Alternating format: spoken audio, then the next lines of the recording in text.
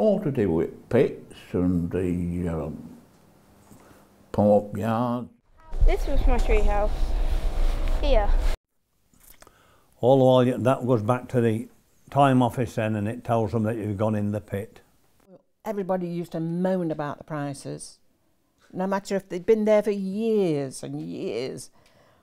The fogs were that thick, you literally couldn't see your hand there. The houses were spattered with clay mud. You see photos of it when it was stuff was first here, and then you notice how much it has actually changed in your lifetime. This is the bog of eternal stench, and it stinks, and then if you fall in it, you stink for eternity. She started to cry, so I had to dig her out as well. And then I was going further and further, and all my friends were shouting, leave it, you need to leave your welling. If you were from Little Park, you didn't like big park people, you were against them. We live in the woods.